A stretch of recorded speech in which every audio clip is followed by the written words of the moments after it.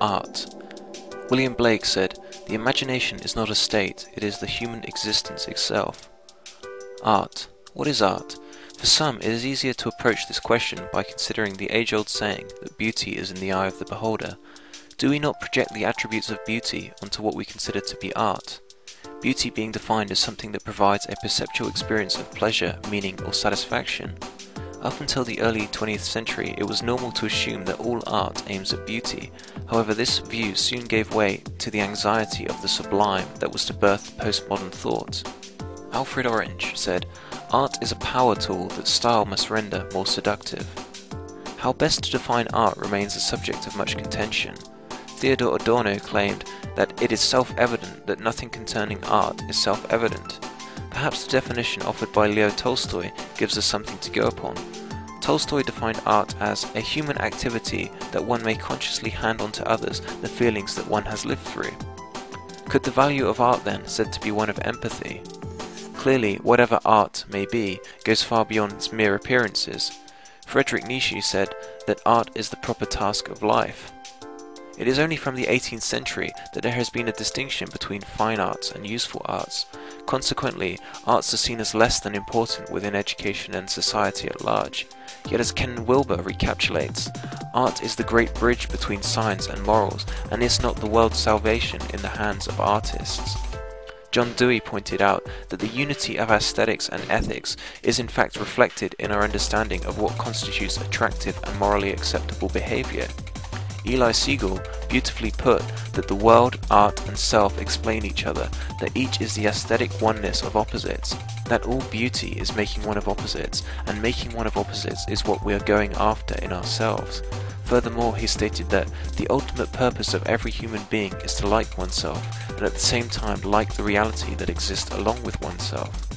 A fundamental principle of his philosophy was that every person is in a fight between contempt for the world and respect for it.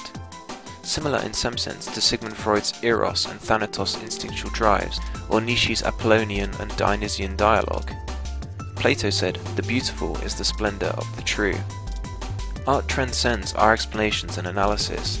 Our appreciation of art becomes more of a sentience, more of a feeling than an appraisal. Undeniably, art, like language, has a magical and mystical quality to it. Everything from crude cave paintings in Namibia to the sacred geometry within Leonardo da Vinci's Vitruvian Man. Such works of art are cultural artifacts, a window into the world of the artist that created them. Art emerged as a result of the brain's ability to imagine things internally and represent them externally, to turn a subject into an object. Cultures are defined by their images. Their very survival depends on sustaining a common and cohesive semiotic space so that individuals within a culture can coexist and comprehend their socially constructed reality. At the root of any culture is cult. All cultures contain within them cults. All religions start as cults. The symbols of cults are absorbed into the cultural amalgamation that supersedes them. As such, the history of culture is really the story of the evolution of the psyche. Carl Jung said, "The human psyche is the womb of all the arts." T.S. Eliot remarked, "Great art communicates before it is understood." It is from our imagination that new realities arise. Even within the realm of science, something must first be imagined in the mind before it can take shape in the physical world. There is nothing metaphysical about the fact that thoughts precede things. Art as such is a metalinguistic tool. Artistic concepts can be realized without necessarily having the words to describe them. John Russell wrote that there is in art a clairvoyance for which we have not yet found a name, and still less an explanation. Meanwhile, Schlein provides a captivating account of how artists foresaw every major advance in modern physics using image and metaphor prior to their expression in numbers and equations. Cubism, for example, showed that a painting can have multiple points of view, and that each one was just as good as any other. Schlein compared this style of art with Albert Einstein's later theory of relativity. However, in some sense, Nietzsche's perspectivism can be seen as a precursor for both. Another example is illusionist art, whereby two distinct images are embedded within the same canvas, but the observer can only see one at a time. For example, the Rubin vase or Rubin face, which can be seen as either a vase or a face, but not both at the same time. Perceiving the foreground of one image negates the perception of the other. Schlein believed this style of art was depicting Werner Heisenberg's uncertainty principle, whereby knowledge of either the momentum or position of an electron negates high-precision knowledge of the other variable. Schlein suggested that the increasing abstraction and minimalization in art reflects the impenetrability and subjectivity of quantum physics. As others have also reasoned, it is not physics which is at the cutting edge of perception, but art. Ezra Pound said, "The artist is the antenna of the race." The ability for art to precede words provides it with a transcendental quality. Gurdjieff believed that only some forms of art possess this quality, a form he called objective art. Art that has a living presence, a genuine awe-inspiring power, for example the Great Pyramid. Art that acts as a receptacle and repository of transcendence that may reciprocally transmit a similar transformation to others. It would seem therefore, from one perspective, that art is useless unless it serves some function which ties it back to direct experience. As some neo-shamans have expressed, artists are the closest thing to a shaman we will find within our culture.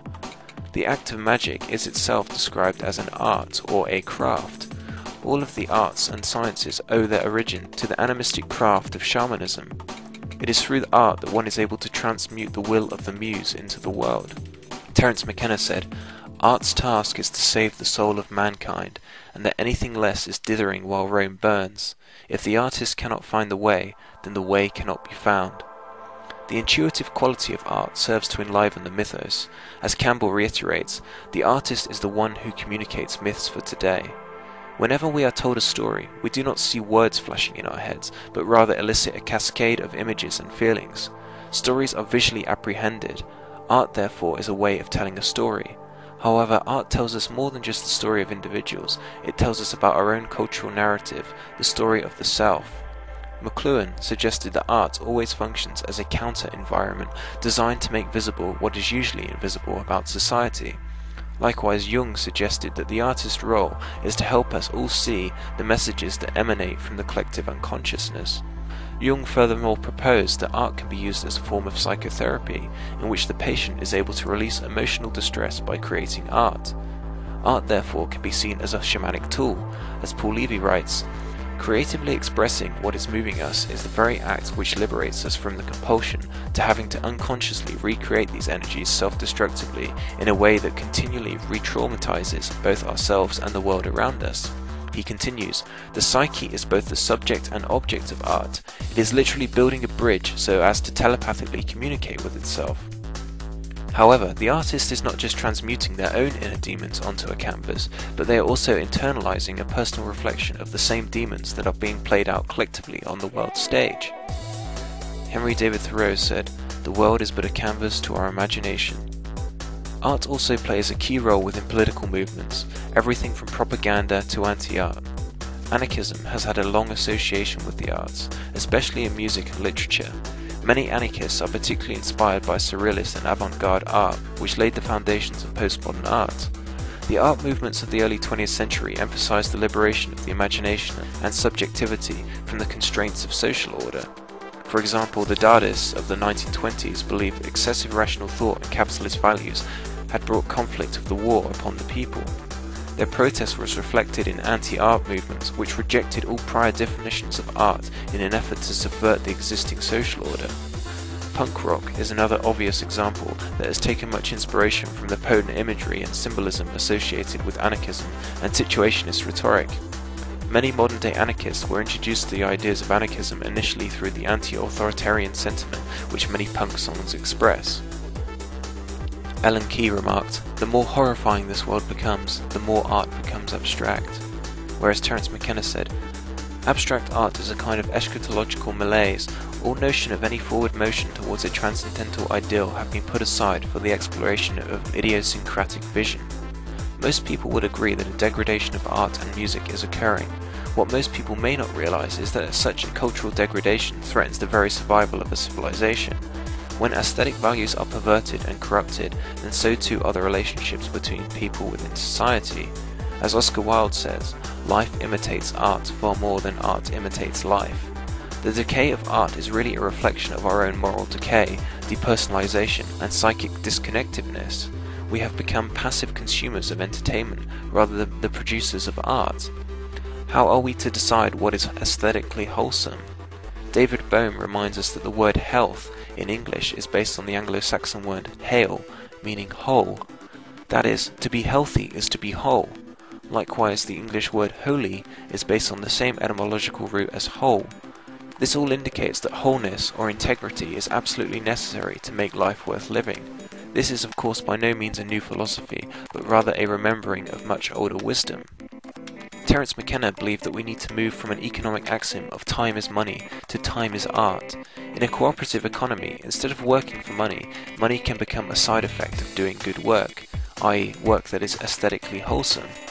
No longer being a slave to the money, work becomes a source of beauty, service, fun, or self-expression. The worker, in other words, becomes an artist. Daniel Pinchbeck epitomizes McKenna's sentiments in his visionary essay entitled Business Shamanism, in which he says, as the history of the last century reveals what art is, the vital essence of modern culture constantly changes. In traditional civilizations, art was inseparable from a way of life and of being, from expressions of the sacred. It is only modern culture that made art into a separate domain, that secularized it, and created an abstruse critical vocabulary around it in order to turn works of art into fetishized commodities. We are reaching the end of this paradigm, returning to a time when art will be reintegrated into society, not as a window dressing, but as an expressive essence, as Jose Algalez put it. The construct that time is money is a misconception, an error of the industrial age. Modern humans became fixated on a collective hallucination of linear time, ignoring the fractal spirals of the surrounding universe. In the next phase of our evolutionary unfolding, we will discover that time is not money, time is art. Out of freedom, we have the opportunity to reinvent planetary civilization so that it meshes with human potential and matches the ecstatic flights of the human imagination, co-creating society as a fantastic collective art form. Can you ask a baby not to cry? Can you ask a bird not to fly? Can you ask a flower not to bloom? Life without art is death after doom. Life without movement, still and content. Worthless, meaningless time is spent. Idle, just slumber, just plain and bland. No strokes, no pens, or pencil in hand. No music, no prose, no blisters on toes. No broken-hearted dancers, no shows. Only true artists understand and know how life would be so grey and dark. A life without love is life without art. Rehearsals and go-sees and cattle calls. No models, no musicians at all. No MP3s or MOVs, nor any HTML. No lyrics lost, no CDs to sell. No beats, no bangs, no blues, no rock. No jazz, no reggaeton, no not. Museum walls crying for frames, artifacts, unknown fossil names. Markers, paint, oil and lead, art cannot live if it is dead. Art is a baby waiting to be, nurtured and loved, eternally free. Art is a rose in full bloom, life without art is death after doom.